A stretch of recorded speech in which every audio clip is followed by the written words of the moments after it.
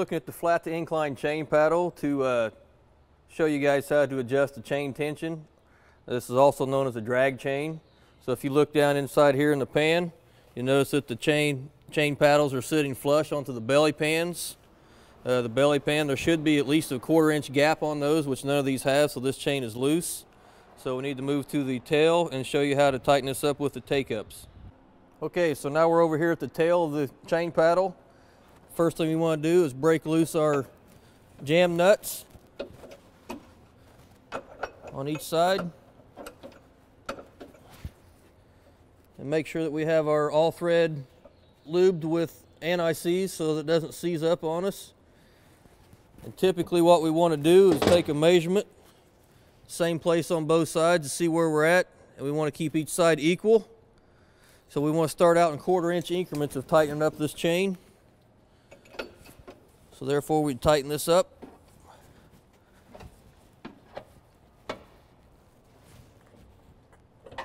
We want to go on both sides, keep each side equal.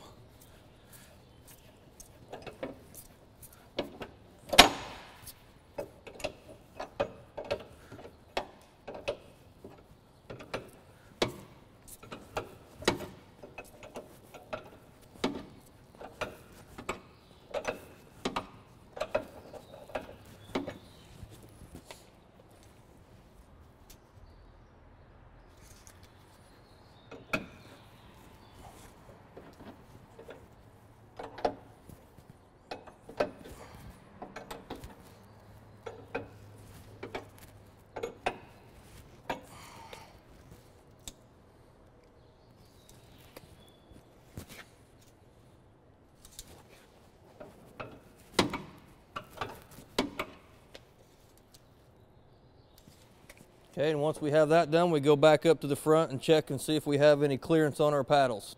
Okay, so now we're back over here to our incline, and if you notice, we've got clearance underneath our paddles, which means our tension is where it needs to be, and you don't want clearance on all of them. As long as you got the first couple in that main transition, that's what you're after, and you can just get your finger underneath there, and that's exactly what you want. You don't want to be up above your trough. If you get right up against it too high, such as that, when you put your cover back on, it will create friction and heat, and that'll be extra drag and amps on your motor, and also to wear out the top of your paddles quicker. So this is what you're after. So once we have this here, we go back to the tail and we snug that up and we close it up.